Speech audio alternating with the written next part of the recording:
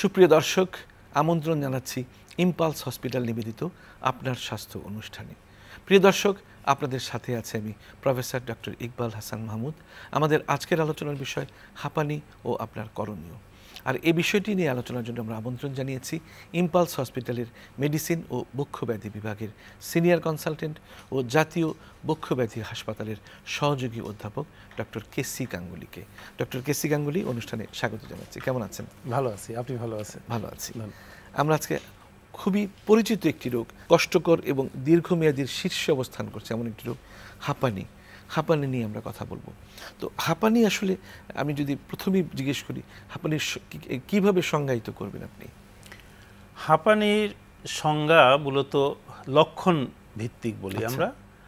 4টি লক্ষণ, যেমন কাশি, বুকে আটকা আটকা ভাব, শ্বাসকষ্ট এবং চি বা বুকে শ্বাসা শব্দ হলে এই 4টি যদি কোনো ব্যক্তির মাঝে মাঝেই হয়, বিশেষ করে রিকারেন্স যেটা বারবার আসে, কখনো ভালো থাকে আবার দেখা দেয়, এরকম হয়, তাহলেই তাকে আমরা হাঁপানি বলে চিহ্নিত করতে পারি। কিন্তু অনেক সময় দেখা যায় যে হাঁপানি আক্রমণ হলো, আবার অনেক ক্ষেত্রে ওষুধ বা নিজে নিজে হয়তো ভালো হয়ে যাচ্ছে, এরকমও তো হয়। হ্যাঁ, ওষুধ দিলে কিংবা নিজে নিজেই এটা ভালো হতে পারে। যেটা বললাম যে এটা মাঝে মাঝে হয়, কিছুদিন রোগী ভালো থাকে, আবার কিছুদিন দেখা যায় এটা সিজনাল, যেমন ঋতু পরিবর্তনের সাথে সাথে হতে পারে। কারো দেখা যায়, আমি কারণগুলো জানতে চাবো ডক্টর সি গাঙ্গুলি, এর কোনো কারণ আছে কিনা হাঁপানির?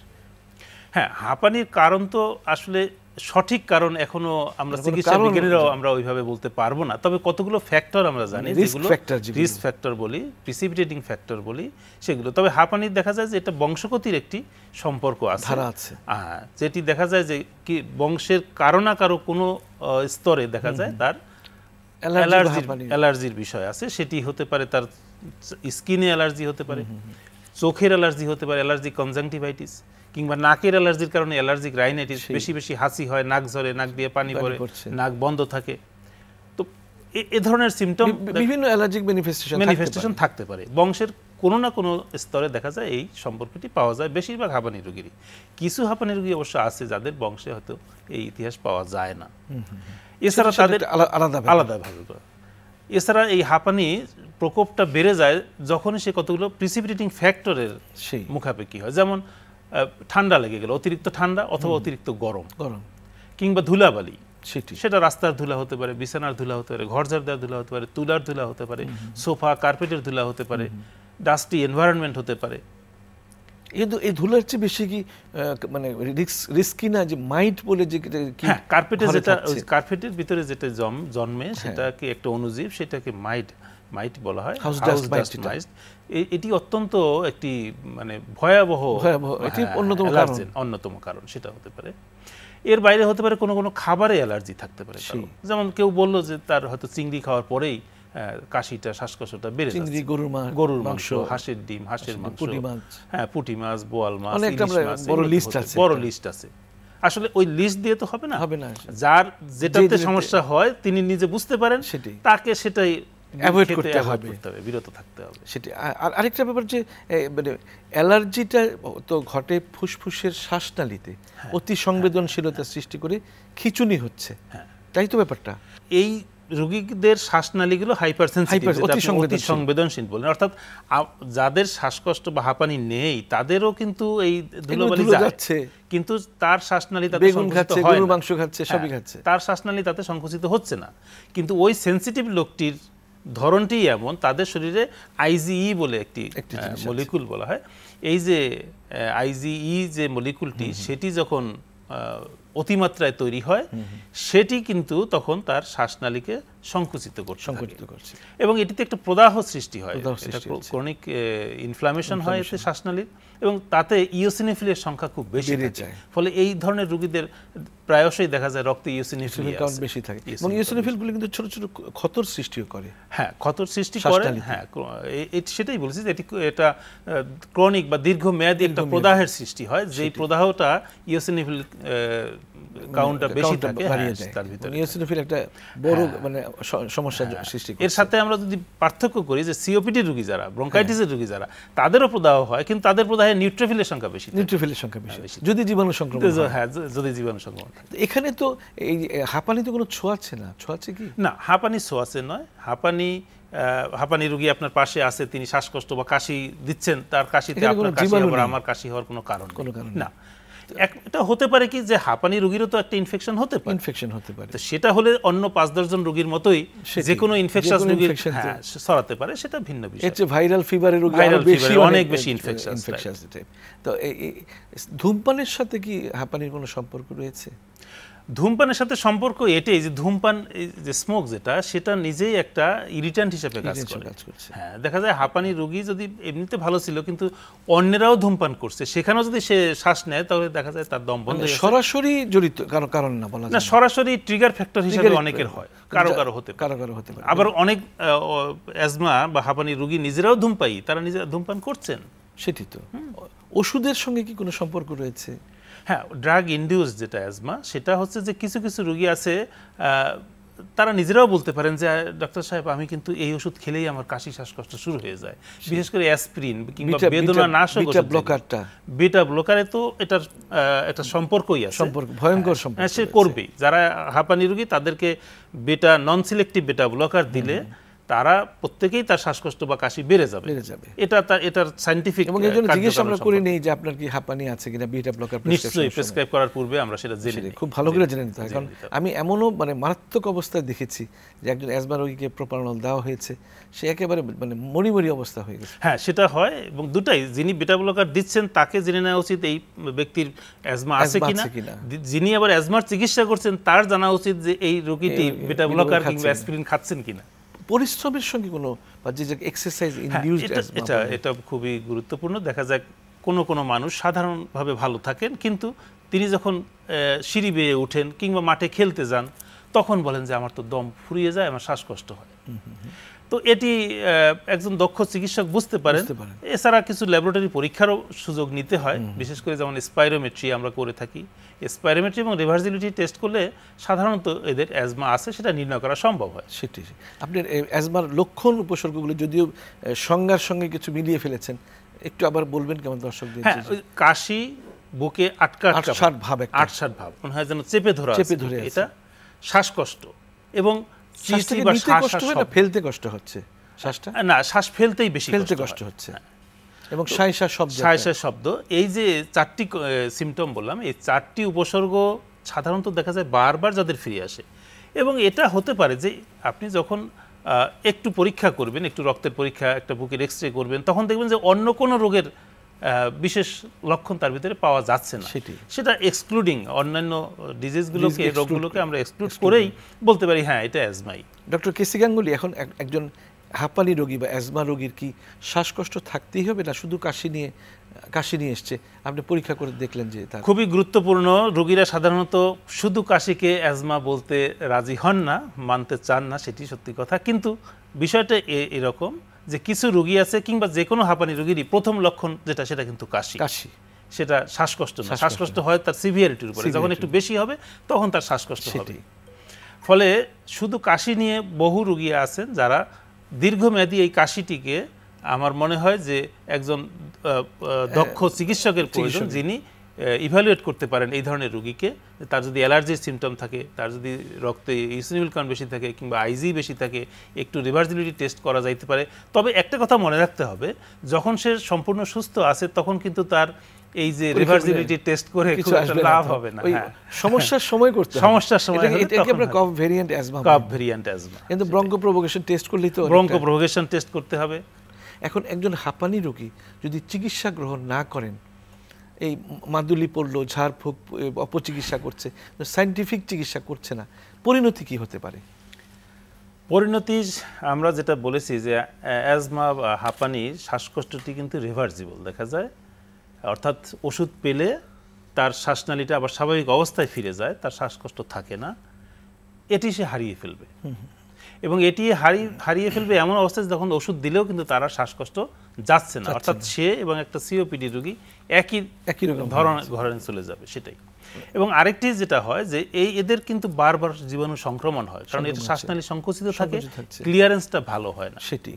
ফলে এই যে প্রতিরক্ষার বিষয়টি ফুসফুসের, সেটি যখন নষ্ট হয়ে যায় তখন কি হয়, এদের ব্রঙ্কিয়েক্টাসিস রোগ, কমপ্লিকেশন দেখা যায়, বিশেষ করে চাইল্ডহুড অ্যাজমা, শিশুদের যে অ্যাজমাটা আছে। এবং শিশুদের অ্যাজমাটা আমাদের দেশে এখনো অনেকটি আমার মনে হয় কম ডায়াগনোসিস হয়, অনেক ক্ষেত্রেই একটু মিস ডায়াগনোসিস হওয়ার সম্ভাবনা বেশি থাকে। এ ব্যাপারে আমার মনে হয় যে সবার আরো বেশি সচেতন হওয়ার দরকার আছে। এবং সেটা হলে পরে দেখা যায় আমরা যে রোগীগুলো পাই একটু বয়সে যারা আসেন তাদের দেখা যায় যে ব্রঙ্কিয়েক্টাসিস শুরু হয়ে গেছে, সেটা কিন্তু একটি মারাত্মক, একবার ব্রঙ্কিয়েক্টাসিস হলে তো সারা জীবন সেটাকে আর রিভার্স করা সম্ভব হয় না, ওষুধ দিয়ে এটা সম্ভব হয় না, সার্জারির প্রয়োজন। এই যে অ্যাজমা, যেটা অ্যাজমার তো মানে যদি আপনি বলেন যে মানে এটা উপযুক্ত চিকিৎসা না করে, কিন্তু এখন দেখা যাচ্ছে যে অনেক অপচিকিৎসা হচ্ছে, মাদুলি পড়ছে, ঝাড়ফুঁক করছে, ইভেন তেলাপোকা পর্যন্ত খাচ্ছে, ব্যাঙের কলিজা পর্যন্ত খাওয়ানো হচ্ছে গ্রামে, বিভিন্ন যে ওঝারাগুলি খাওয়াচ্ছে। এই অপচিকিৎসার ব্যাপারটা কি আপনি কি বলেন, যেখানে বিজ্ঞান এত এগিয়ে গেছে, চিকিৎসা বিজ্ঞান, হাঁপানির অত্যাধুনিক চিকিৎসা চলে আসছে, সেখানে এখনো কিন্তু এই অপচিকিৎসা চলছে। হ্যাঁ, এটি আমাদের দেশে এখনো তো সেইভাবে মাস অ্যাওয়ারনেস বা জনগণের সচেতনতা বৃদ্ধি করার যে উপকরণগুলো, সেগুলো তো ওইভাবে এখনো চালু হয়নি। আমাদের এখনো আমরা তো 100% শিক্ষিত জাতি নই, সেটি। ফলে আমাদের ভিতরে 100 বছর আগে, 200 বছর আগে অনেক ধরনের কুসংস্কার ছিল, তার এখন টেইল এন্ডে আসলেও এখনো অনেকটাই রয়ে গেছে, বিশেষ করে গ্রাম অঞ্চলে এখনো রয়ে গেছে। গ্রাম অঞ্চল, হ্যাঁ, শহরেও যদি আমি বলি যে একটা ইনহেলার স্টিগমা এখনো রয়ে গেছে। ইনহেলার লিখলাম, ডাক্তার সাহেব এটাকে বাদ দেওয়া যায় না? হ্যাঁ, আছে, কিন্তু আমাদের বক্তব্য হচ্ছে এই যে রোগীদেরকে তার শিক্ষা যাই থাক না কেন, তার মেধা যাই থাক না কেন, তাকে কনভিন্স করতে হবে তার ভাষায়, তার বোধগম্য উপায়ে তাকে বোঝাতে হবে যে বিজ্ঞানের অগ্রগতির সাথে সাথে চিকিৎসাও পাল্টিয়েছে। মাদুলি, তাবিজ, কবজ, পানি পড়া, ঝাড়ফুঁক ইত্যাদি দিয়ে বন্ধ করতে হবে। কোনো রকমের অ্যাজমা বা হাঁপানি বা অন্য কোনো রোগেরই কোনো চিকিৎসা উপশম হবে না। তাহলে চিকিৎসা করতে হলে আধুনিক বিজ্ঞানভিত্তিক যে চিকিৎসা, সেই চিকিৎসাকে নিতে হবে। সেটি হাঁপানির জন্য একটা স্টেপ কেয়ার ট্রিটমেন্ট আছে, কোন স্তরে রোগী আসলে তাকে কি চিকিৎসা দেব, এবং সেটি তো ইনহেলার দ্বারাই হতে হবে। এবং ইনহেলার একটা, আমি তো মাঝে মাঝে বলে দিই রোগীকে, দেখেন আপনি একটা সালবুটামল ট্যাবলেট খাবেন, এই ট্যাবলেটে 4 মিলিগ্রাম সালবুটামল থাকে। আমরা যে ইনহেলারটি সালবুটামল দিই তাতে কিন্তু একটা চাপে 100 মাইক্রোগ্রাম সালবুটামল অনেক কম থাকছে। তাহলে 100 মাইক্রোগ্রাম আর 4 মিলিগ্রাম মানে 4000 মাইক্রোগ্রাম। এখানে তো এটা 400 ভাগের 1 ভাগ হয়ে গেল, মানে খুবই কম, খুবই কম লাগছে। এরপরে আমি 2 চাপও যদি দেই, 2 চাপ দিলাম, সে শ্বাসের সাথে নিল, আবার বের করে ফেললো, যেটা বের করে ফেলে তাতে দেখা যায় মুখে লেগে থাকে এবং বাইরে চলে যায় 90%। সেটি। তাহলে শুধুমাত্র 10 ভাগ তার ইউটিলাইজেশন হয়, এবং কোথায় যায়, শ্বাসনালী যেখানে, সেখানে তার রোগ, সেখানেই ওষুধটি যাচ্ছে। তাহলে সরাসরি যেখানে ক্ষত সেখানে যাচ্ছে ওষুধটি। ডোজ হলো প্রায় 400 ভাগের 1 ভাগ।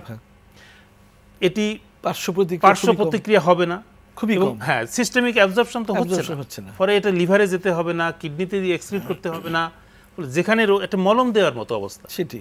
আপনি স্কিনে যেমন একটা অয়েন্টমেন্ট দেন, একটা ক্রিম দেন, এখানে রোগ থাকলে স্কিনে দেই আমরা। এখন শ্বাসনালীতে রোগ হলে শ্বাসনালীতেই ওষুধটা দিচ্ছি। সেটি।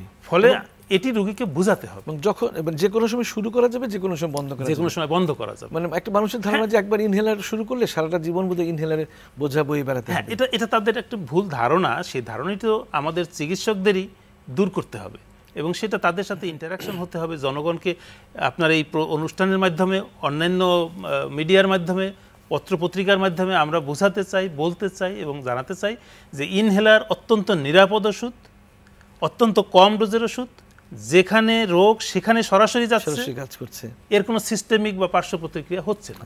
কিন্তু ডক্টর সি গাঙ্গুলি, আপনি তো রোগীর সঙ্গে কাউন্সিলিং করছেন, ইন্টারাকশন হচ্ছে, কিন্তু বেশিরভাগ ক্ষেত্রে আমরা যেটা দেখি, অতি ব্যস্ত চিকিৎসকগণ তাদের ব্যস্ততার জন্য আমি বলবো যে শুধু লিখে দিচ্ছেন, ইনহেলার প্রয়োগ বিধিটা শেখাচ্ছেন না। এখন যদি ইনহেলার সুষ্ঠুভাবে নিতে না নেয় রোগী, না জানে, তাহলে কিন্তু ইনহেলারের সুফল পাবে না, দোষ হবে ইনহেলারের।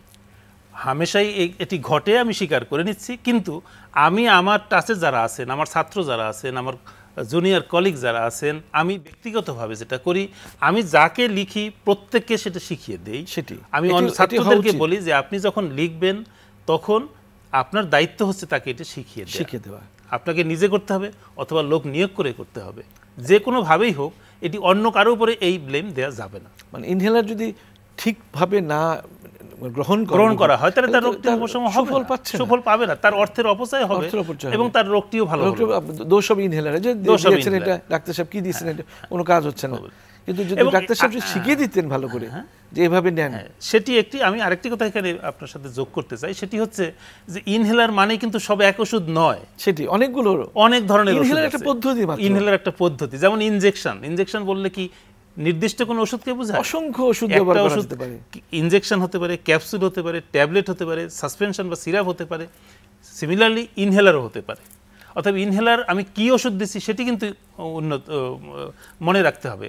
এখনো রোগীরা হয়তো ডাক্তার সাহেব আপনি লিখেছিলেন হয়তো 5 দিনের জন্য একটা স্টেরয়েড, 5 দিন করে ট্যাপারিং ডোজে, ওই খেয়ে একটু মজা পেয়ে গেছে। এখন এমন রোগী আমার কাছে এসছে যে 18 বছর ধরে সেই স্টেরয়েড সে খেয়ে যাচ্ছে। হ্যাঁ, এটি আরেকটি মারাত্মক এবং বড় ধরনের সমস্যাই বলতে পারেন আমাদের দেশে, বিশেষ করে যাদের অ্যাজমা বা হাঁপানি আছে, যাদের গিরাগাটির ব্যথা আছে, আর্থ্রাইটিস আছে, এদেরকে অনেক সময় চিকিৎসার স্বার্থেই আমরা চিকিৎসকরা স্টেরয়েড লিখে থাকি, কিন্তু তার ডোজ এবং ডিউরেশন কিন্তু আমরা নির্দিষ্ট করে লিখে দিই। কিন্তু এর বাইরে তাদের যাবার কোনো সুযোগ নেই। তাকে যেতে হলেও আবার চিকিৎসকের পরামর্শ নিতে হবে। কিন্তু পরামর্শটাই তো গ্রহণ করে না। পরামর্শ, এবং এখন অবশ্য সরকারের নিয়ম কিছুটা হয়েছে, এখন মডেল ফার্মাসি তৈরি হচ্ছে, সেখানে ফার্মাসিস্ট আছেন, ওনারা অবশ্য এটি সম্বন্ধে ওয়াকিবহাল। ফার্মাসিস্ট শুরু হতে যাচ্ছে, সেটা অনেক সময় লাগবে। ফলে এখনো দায়িত্বটি কিন্তু চিকিৎসকের উপরে রয়ে গেছে। তাকে আবার এটাকে মার্ক করে দিতে হবে যে আপনি এই ওষুধটি কিন্তু 7 দিনের বেশি খাবেন, আমি যা লিখেছি এর বেশি খাবেন না। এবং ওষুধ তো সত্যি কথা যেটা উন্নত বিশ্বে কোথাও এইভাবে ওষুধ পাওয়া যায় না। তার ফলে আমাদের দেশে যদি 7 দিন লেখা থাকে সে 7 বছর খেয়ে যাচ্ছে। এখন সময়ের দাবিতে পরিণত হয়েছে যে অ্যান্টিবায়োটিক, স্টেরয়েড এই ধরনের ওষুধপত্র ডাক্তারের রেজিস্টার্ড প্র্যাকটিশনারের প্রেসক্রিপশন ছাড়া সুনির্দিষ্ট ডোজ ডিউরেশন মেনটেন করে উনি যেভাবে লিখবেন ঠিক সেভাবে পেতে হবে। ডক্টর সি গাঙ্গুলি আমাদের অনুষ্ঠানে এসে এই অ্যাজমা বা হাঁপানি নিয়ে অনেক মূল্যবান কথা, অনেক মূল্যবান তথ্য আমাদের দর্শকদের দিয়েছেন। ডক্টর সি গাঙ্গুলি, অনুষ্ঠানে আসার জন্য আপনাকে অনেক অনেক ধন্যবাদ। আপনাকে ধন্যবাদ, এবং বৈশাখী টেলিভিশনের সকল দর্শক শ্রোতাকে আমার বক্তব্য শোনার জন্য ধন্যবাদ। প্রিয় দর্শক, এতক্ষণ আমাদের সাথে থাকবার জন্য আপনাদেরও অনেক ধন্যবাদ। আপনার স্বাস্থ্য বিষয়ক যে কোনো পরামর্শের জন্য যোগাযোগ করুন ইম্পালস হসপিটাল 304/E, তেজগাঁও শিল্প এলাকা, Dhaka. Email impulsealamin@yahoo.com, website impulsehospitalbd.com, hotline 0171-501-6727। প্রিয় দর্শক, আগামী অনুষ্ঠান দেখার আমন্ত্রণ রইল। ততক্ষণ পর্যন্ত ভালো থাকুন, সুস্থ থাকুন, নিরাপদে থাকুন। সবার জন্য রইল অনেক অনেক শুভকামনা।